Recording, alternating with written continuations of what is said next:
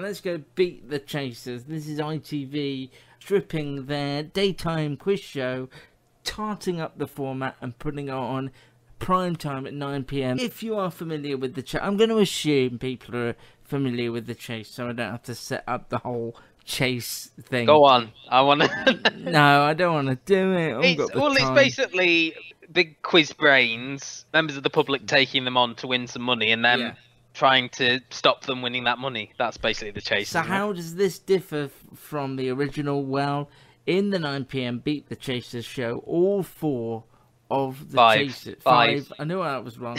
All five of the chasers come together as a team in what looks like the set of celebrity squares. The contestants are picked randomly, in quotes, by Bradley Walsh. It's a live studio audience. It's very rowdy.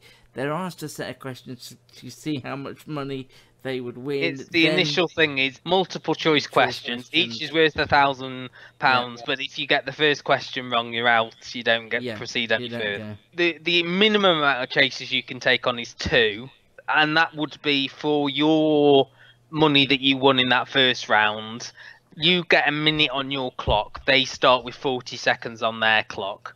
Then for each additional chaser, you get more money, but they will also ask for more time on their clock to answer the questions. So it's a shorter gap, more brains, but more money for you. And that's similar to it's basically like a reverse version of the 5 p.m. show, isn't it? It's difficult to review this, really, because it's a game show and it's about answering questions correctly. And it's about how good the chasers are and against the clock. I think we can be critical of the format itself. Did it draw you in, is my first question. I think it did, but because I like the chase. Yeah, it lost a lot of what I like about the chase. Somehow it didn't have the tension, even though they were against the clock. I get that. It takes the sort of the personality the element. intimacy away from it. Bradley Walsh gets a lot more to do, in terms of his comedy interactions with the contestants. They had like a priest who was dressed as a monk in the first episode, and he got a lot of jokes out of that. The one thing that got me was that the chasers all saying, if you've never watched the chase, they've all got their own identity. So you've got like the Beast, the Governess, and on the 5 p.m. show they all dress us in a certain way.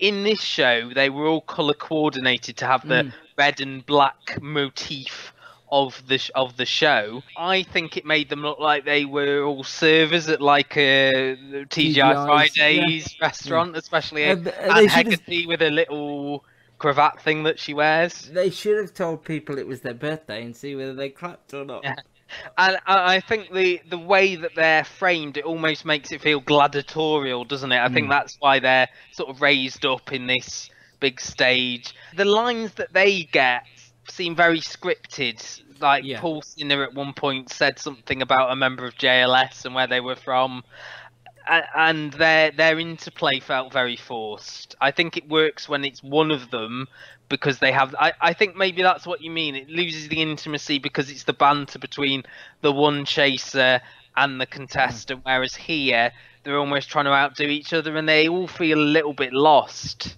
Yeah. It's better when it's one-on-one. And I would say the other problem with the format is the same problem that Who Wants to Be a Millionaire suffers from, is that if you do get on board with a contestant and really root for them, that when it's over and you have to start again with somebody else, the momentum is lost and you're like, oh, we're at the beginning again. It doesn't flow very well. I didn't find that because I don't think you're there ever.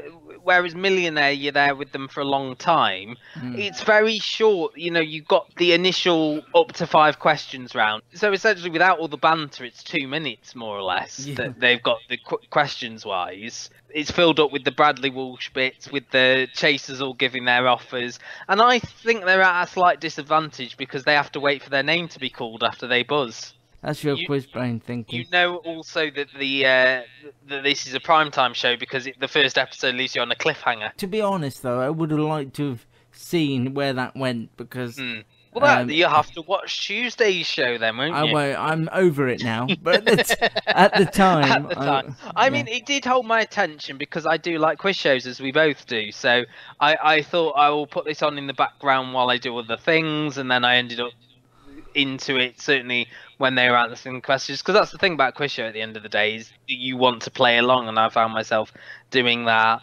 But it almost moves at too quick of a pace for you to really. It's almost at some point during the quiz elements it does, and then you feel like it's very slow when Bradley's with the contestants. I knew it would be, and it wasn't a surprise. But just for me, I didn't like the fact that it was a big event and that it was this big thing. The down element of it. Who's going to be coming down to face the chasers, and just the massive arena and all that. Because what I like about the chase is the fact that it's menacing, it's tiny, and it's edge of your seat when it's really good. Although putting all 5 chasers together is a fun idea, the execution wasn't quite the show I was hoping it would be. It worked better when they were all together, when they did the Let's Sing and Dance for comic relief and they were the Wizard of Oz characters.